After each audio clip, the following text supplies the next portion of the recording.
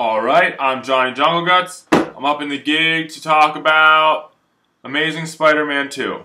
Because they already just made Spider-Man 3 like 5 minutes ago.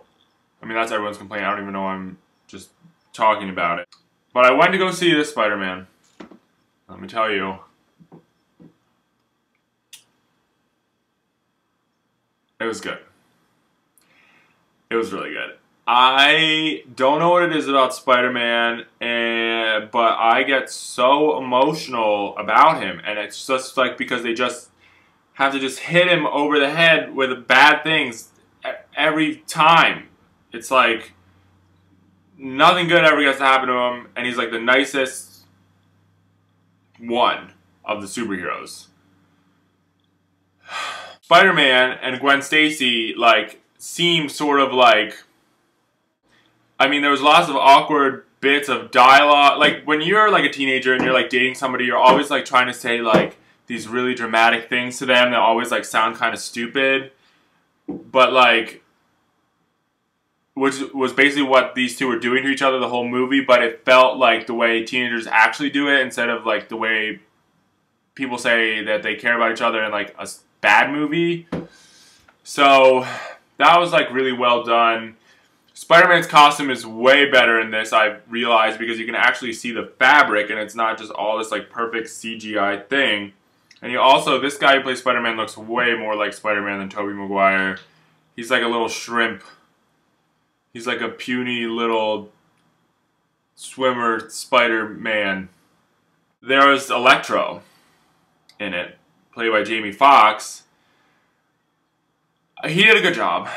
Electro was like a drug addict for electricity, but he also was a drug addict for electricity because he had all these problems in his life because he didn't have any friends and he was obsessed with Spider-Man. And then once he becomes a drug addict for electricity, all this like misunderstandings that happen that make him be really bad. But he kind of reminded me of like a homeless person that's on a lot of drugs. And, like, they aren't really trying to do anything wrong, but they, like, sort of have a bunch of misunderstandings with the police because they're crazy, and then they start to do, like, really bad things.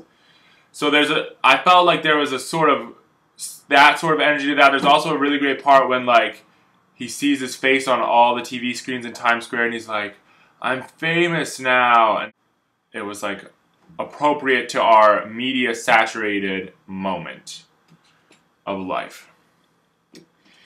But it was sort of, it was real feeling, but a little racially insensitive to have it be the one time they have a black guy play the villain, feeling like a homeless guy as the villain. But maybe he didn't feel like that. Maybe I'm racist. I'm not racist, but I thought Jamie Foxx did a good job. But he did remind me of Dr. Manhattan, like, from Watchmen a lot, because he's blue, and he's, like, reincorporating and disincorporating himself all the time. I don't ever remember Electro doing that in the comics.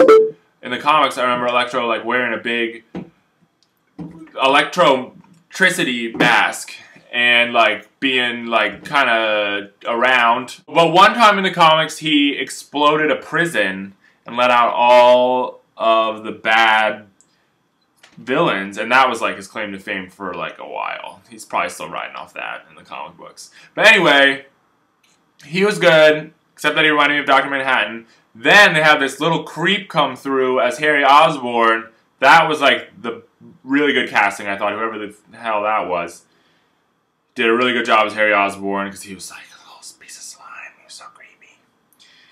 This movie stayed true to the comics in the most brutal ways. And that had me thinking about what was going to happen up until the last minute of it when of what happened. But the most tear-worthy moment of the whole thing, that Spider-Man stops being Spider-Man for a little while. The Rhino shows up, played by Paul Giamatti. Paul Giamatti, I really had high hopes for you as the Rhino. Right now, you're not blowing me away. I really wanted to see you in some sort of like, you know, gray body paint. Could we get a little like Paul Giamatti naked in some gray body paint as the Rhino? That would have been like way better than this like Transformer stuff they got going for him right now.